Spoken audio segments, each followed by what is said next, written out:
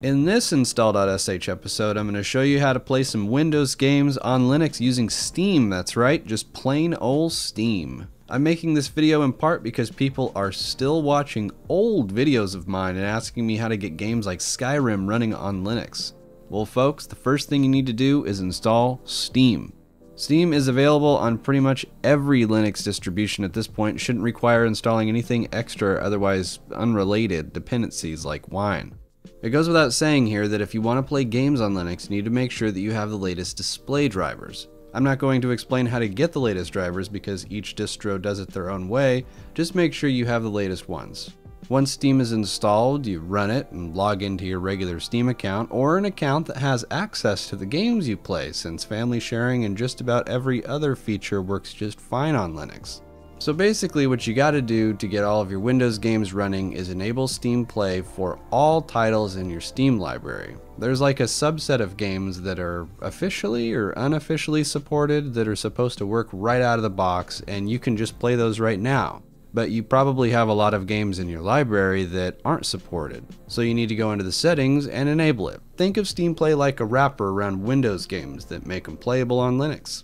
Now just because you check that box doesn't mean that all of the games will run perfectly. There's lots of games that are on Steam that don't run at all, but this gets you closer. Now Skyrim is a common request I see in comments still, and it works out of the box with SteamPlay. You can get mods working too. I made a video about that years ago, and the same steps apply. Witcher 3 is another game that runs great on SteamPlay, and I'm not going to show any gameplay footage here because at the time of making this video I haven't actually played the game yet. This is the first time I'm launching it. There's a website you can check out called Proton that shows a list of users submitted reviews about how a particular game runs on Linux.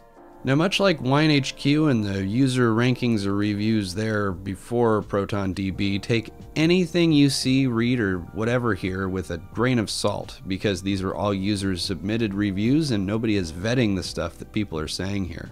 So now let's talk about a game that doesn't work so good out of the box, Grand Theft Auto Online. Grand Theft Auto 5 actually doesn't run so good, but Grand Theft Auto Online requires some extra steps.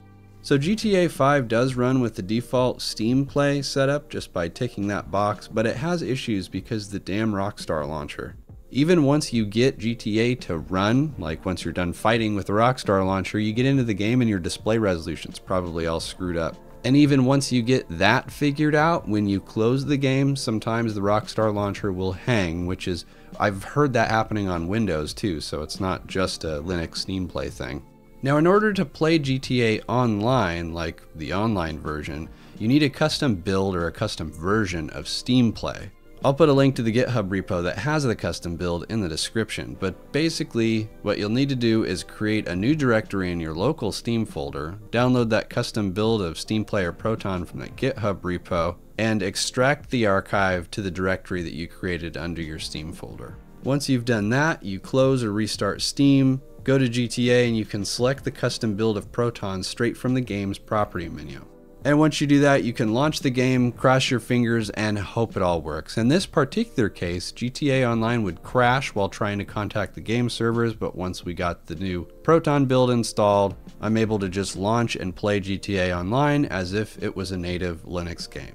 Now the reason why I'm showing GTA here is because this custom build of Proton works for a bunch of different games like Warframe, Final Fantasy Online, and there's a whole list of them on the GitHub repo. But GTA Online is probably my most commonly requested game to cover in the series, and here you go.